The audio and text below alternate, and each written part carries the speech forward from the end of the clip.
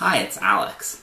Today I want to talk about the question of whether or not public school forces beliefs on people in a way that I think is unhealthy. And I'll start this by saying that I think the answer is yes. But I want to talk about how this came up. I was having a conversation with some of my friends the other day, and we were talking about how in education these days, in public education, there's this kind of hyper-paranoid restriction on teachers like expressing their own religious beliefs because of the importance of separation of church and state. And I think that this is a valid concern. I think it's important because teachers are in a position of authority. It's important that they don't use that authority as a way to push their religious beliefs on students. Now here's the problem though. When you think about beliefs, beliefs involve a lot more than just religion. And even thinking about religion, when I think about my religious beliefs, religion is something that I think about as all-encompassing. So there might be like theological beliefs, like belief in God or something like that, but then there are also like moral and ethical beliefs, and there are also like practical beliefs about what kind of structure I want for society and what kind of social norms there are, and a lot of beliefs have to do with interpretations of things, like cultural beliefs. So beliefs encompass just about all aspects of life. And if you look at public education, I went through public education, so I'm speaking from experience here. If you look at it, it is pushing beliefs on people from day one. And in my case, it was often pushing them on me in a relatively authoritarian manner. There are all these rules in school, and the kids are expected to follow the rules, and they're punished if they don't follow them. In some cases, they're rewarded if they do, and there's this sort of praise and criticism. So there's like explicit punishment, but there's also verbal sort of punishment and reward, like, oh, good job on this, oh no, this is wrong, and so on. So the kids are getting constant feedback and conditioning on their behavior and the work that they're doing.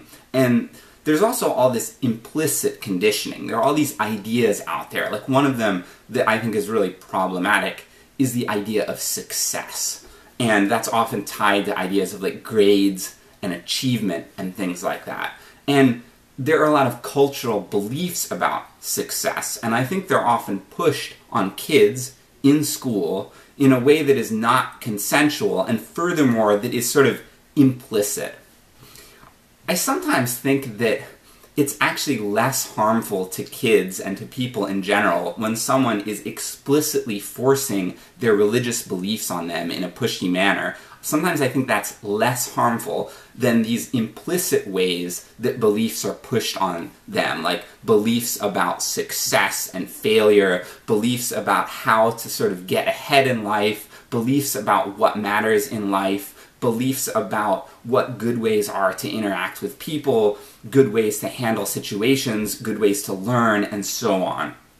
I think that those implicit beliefs can actually be much more damaging because it's harder to see that they're being pushed on you. So like if someone's pushing their religious beliefs on you, it's usually something that sends up red flags for most people. I know it's something like when someone does it to me, I get really defensive, I feel like something feels wrong, I'm like, why is this person doing this? It's really annoying. And it's the kind of thing that I see in society when it happens in a school, people go up in arms about it, and often there's a court case, people take action to prevent it. But these sort of milder, implicit pushing of beliefs on people, they're harder to spot, and even when people are aware of them, I don't see much happening about them.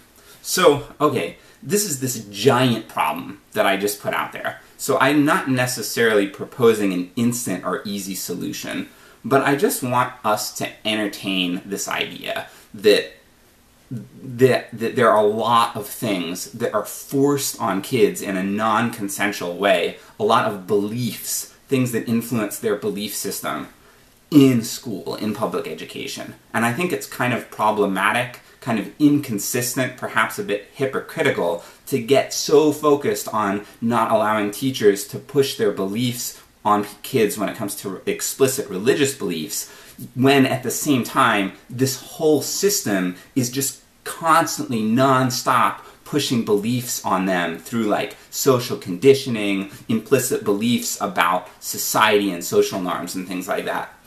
What do I want? I would love to start questioning these things. I would love to see people be more explicit about what messages they're trying to send to kids in school. And I think that's important from like an administrative standpoint, it's important from the teachers, and I think it's important to have like a dialogue. And I want everyone to be included in that dialogue. I want, when teachers are trying to instill certain values in kids, I want them to be upfront about the fact that they're doing that. I want them to be upfront to the kids, upfront to the teachers, and I want them to be open to dialogue. Like if the parent comes in and they're like, you know, you said this in class and this is sending a message to my kid that I really disagree with, I think that there's a certain responsibility that the teacher has to sit down and hash out those issues.